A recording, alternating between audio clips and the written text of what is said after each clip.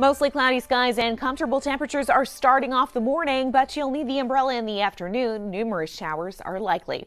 I'm meteorologist Megan Borowski. This morning, though, it is comfortable outside. Your low temperatures just before sunrise in the lower 70s. 73 degrees in Gainesville and Micanopy, 72 in Brooker, 73 in Ocala and in the Villages as well. But we've got a trough of low pressure that's lingering over North Florida. That helps to drive in the Atlantic breeze again today. We're looking at numerous showers and storms over the St. Johns Basin around 3 or 4 o'clock, moving westward toward Gainesville and Ocala around dinner time, then farther west toward the Nature Coast before sunset. Looks like down toward Spring Hill and Tampa, folks in those areas could be dealing with locally heavy rainfall until about midnight tonight, so keep that in mind.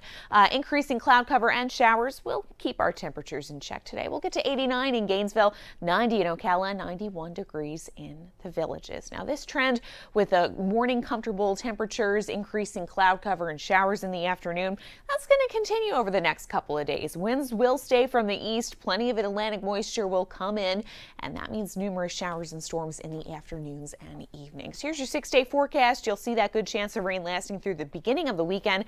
High temperatures in the lower 90s. By the end of the weekend, looks like we get a little bit of drier air mixing in. That lowers rain chances to the flip of a coin.